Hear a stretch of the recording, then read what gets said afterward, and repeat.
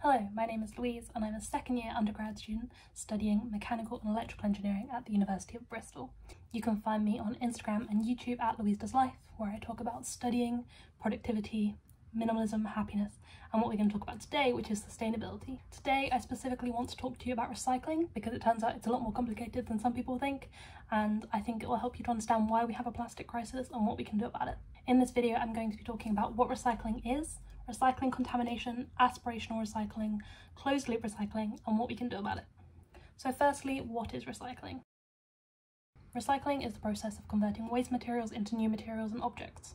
Sounds great, right? Recycling has always been seen as this really positive thing because it helps to reduce landfill, helps to reduce pollution, and helps to reduce the demand for virgin materials. However, the first issue with recycling is that we've been led to believe that it's this wonderful solution to all of our problems. The rhyme reduce, reuse, recycles is actually in order.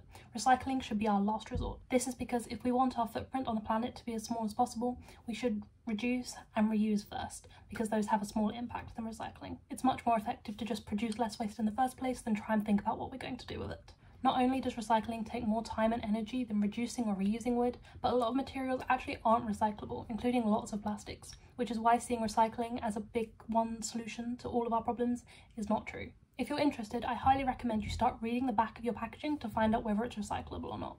I think you'll be shocked to see just how much of it isn't recyclable. Sainsbury's are really great at this. On all of their home brand packaging, it says on the back whether it's recyclable or not. And even if something isn't recyclable, this helps to inform the customer and give them a better idea of what materials are recyclable and what aren't. And it also helps them to make informed purchases if they're looking to buy recyclable materials. This is something I believe all brands should have to do in an ideal world. But for example, did you know that the plastic bags that you buy salad leaves in actually aren't recyclable? And so even if you put them in the recycling bin, they're just going to end up in a landfill. Okay, so our first topic is recycling contamination. Not only are lots of plastics not recyclable, but a lot of recyclable plastics aren't being recycled. It is estimated that only 9% of plastic that's ever been produced has been recycled, another 12% has been incinerated, and the remaining 79% is still in existence somewhere on the planet today. This is partly because of recycling contamination. Recycling contamination is when an item is deemed to be contaminated because of uncleanliness, such as food residue or by mixed materials. It will be sent from the recycling centre to landfill. This means that even if you put your salad bag into the recycling, it cannot be recycled and it will just be sent to a landfill facility. Furthermore, if a load of recycling is deemed to be contaminated to the point where it's not worth sorting, then that whole load can be sent to landfill. In some cities, one contaminated item can deem an entire load contaminated. This means that not only are your salad bags not being recycled, but your salad bag is preventing other recyclable items from being recycled. This is because lots of companies view recycling as a business and they make money by selling on those recyclable materials. If it's going to take more time and money for the workers to sort through those materials than they would get from the selling of those materials, then they deem it not worth their time, and so they send the entire thing to landfill. And this leads us on to talking about aspirational recycling. Aspirational recycling is when you, as an individual, think that something should be recyclable, and so you put it in your recycling bin, whether it is recyclable or not, because you believe that once it gets to the recycling facility, if it's not recyclable, it'll simply be filtered out.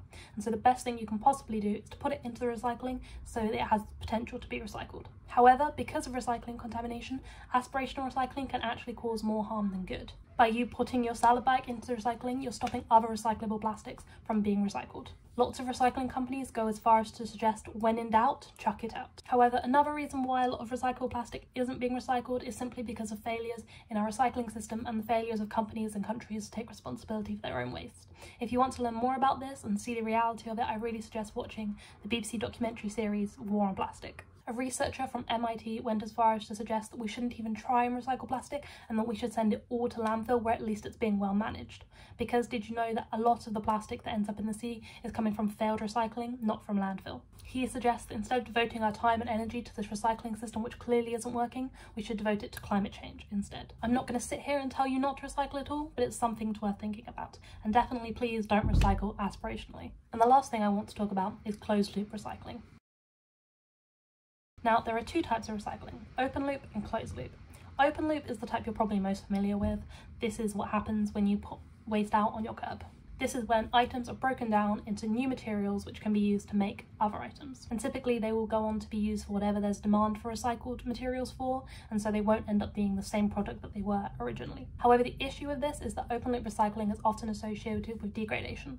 A simple example is that paper can only be recycled so many times because it reduces in quality every time it's recycled. And so for this reason, open loop recycling is often known as downcycling. Closed loop recycling, on the other hand, involves collecting really similar items and recycling them into their original product. Aluminium cans are a really great example. Aluminium cans are entirely recyclable and they can be recycled over and over again to keep making more aluminium cans. However, as wonderful as this may sound, aluminium cans are a bit of an exception because they're one of the few products so widely used that's so easily recyclable, and therefore it makes sense for them to be recycled in this closed loop way.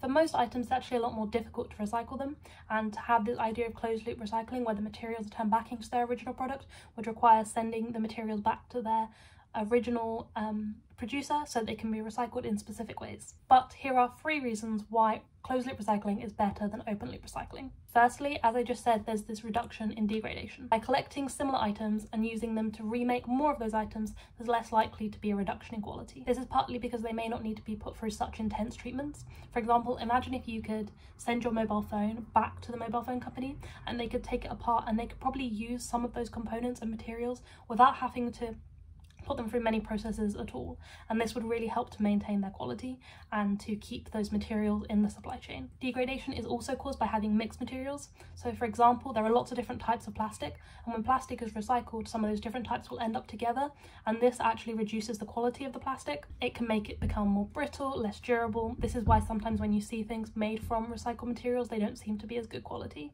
But if you were to send things back to their original producer and they recycled in this closed loop way, there wouldn't be that contamination of mixed materials, and so those materials would maintain their original high quality. The second reason why closed loop recycling is great is because materials are less likely to be lost in the recycling system. For example, there's actually some really valuable materials inside of your phone, but if you were to send this to a local recycling centre, they don't have the facilities to fish out those tiny bits of valuable materials, and so it ends up just going to waste. But if you could send this to a specialised recycling plant where it's going to be turned back into those original materials, and as I said, it may not need to go through such intense treatments, then those materials are much more likely to be saved, and so there'll be a big reduction in waste. And lastly, the third benefit of closed loop recycling is less of a need for virgin materials. Virgin materials means making materials from scratch, for example making plastic from oil instead of making plastic from recycled plastic. Issue with our current recycling system is there actually isn't that much demand for these recycled materials. When you go and buy a bottle of water off the shelf, it's more likely to be made from virgin materials than recycled materials. So where are those recycled materials going? How are we expected to deal with our current plastic crisis where there's too much plastic on the earth already when we're constantly pumping more and more plastic into this system? The idea of closed loop recycling is that the materials would go round and round, but how can we achieve that when we're constantly pumping in more and making the circle bigger and bigger? There are more plastics in the circle than we actually need already. So how do we solve this crisis? Well, one solution is to make companies responsible for their waste. Let's take Coca-Cola as the obvious example. They are producing all of these bottles and cans of Coke every year, and that waste is ending up either in landfill or in the environment, and therefore they're contributing directly to the waste issues that we have and to the harm that's being caused to the environment. The first way to make companies responsible for their waste is to make them pay for the recycling. It should be possible to work out how much it costs to recycle one aluminium can, and so therefore Coca-Cola should have to pay the government that price for every can they produce. As I said, currently recycling facilities make money by selling recycled materials, and so they're these businesses, and so they won't do things if they're not economically viable.